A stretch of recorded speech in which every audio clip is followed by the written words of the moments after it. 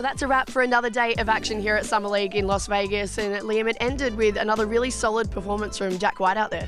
Solid is a good word for it, I reckon. It was a solid performance. He just came out and played well. Came off the bench again, but came out and did all the things he needed to do. Got on the glass, played well defensively, and he knocked down shots. A couple of knockdowns from long range for Jack White was just what the doctor ordered.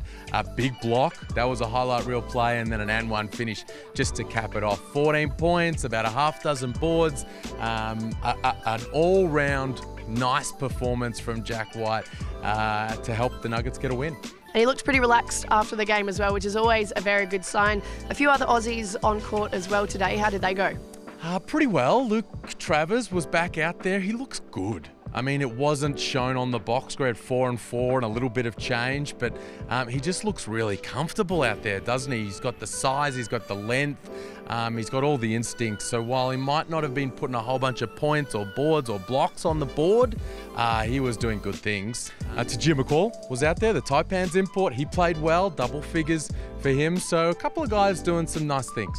Hugo Besson, we talked about yesterday. He had a DNP for the Bucks, but he finally got an opportunity today, and it feels like he sort of took it with both hands, didn't he? Yeah, it was cool. He was well and truly in the rotation, and he knocked down a couple of triples in the first quarter. I'd said last night, I reckon he's going to come out and have 17 points today, and I thought we're on to something here in that first term. But it cooled down from there. Continued to make the right play, but didn't really just kind of catch fire like we've seen happen with Hugo Besson on the NBL hardwood. So he's just trying to stay ready, trying to stay positive. And look, they've got another couple of games.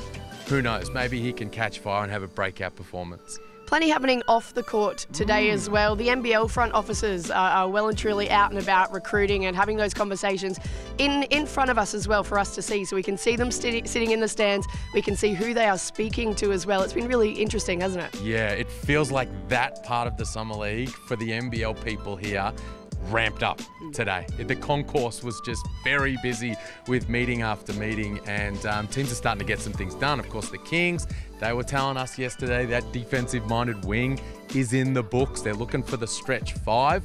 I heard a really interesting name connected to the Kings and that position today, Jared Utoff. The nephew of course, the man Mountain, who has been on NBL radars for years, but has always been just a little bit out of the price range. I don't know whether that's going to happen. I know Japan's interested in him as well. But some other guys as well. Davidas Servidas, did I say that correctly? Davidas, Lithuanian guy, put 25 on the board for the Pelicans. Jumped onto NBL radars over the past 48 hours, and a couple of clubs were meeting with his representatives today. So a bit going on. Yeah, I feel like Sammy McKinnon might have alluded to that name today when I spoke to him out in the concourse as well. Spoke to him about the next stars as well. You also caught up with Tommy Greer. He was a very happy man as well after the official announcement of Trey Kell being signed.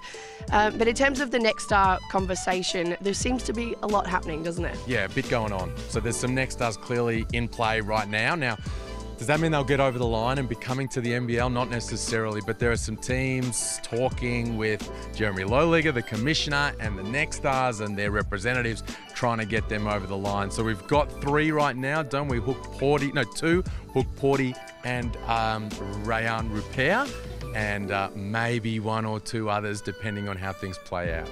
Day 8 here at Summer League tomorrow. Who's on the court? Well, Luke Travers is back, so hopefully he can come out and have a big one. And Hugo Besson as well. Both those guys backing up, both looking for a breakout, eye-catching performance to ramp things back up. Yeah, a bit of momentum for both of them as well. So fingers crossed that they do okay out there. I'm sure plenty happening off the court as well. More announcements, no doubt, on the way. We will keep you guys updated, and we see you tomorrow.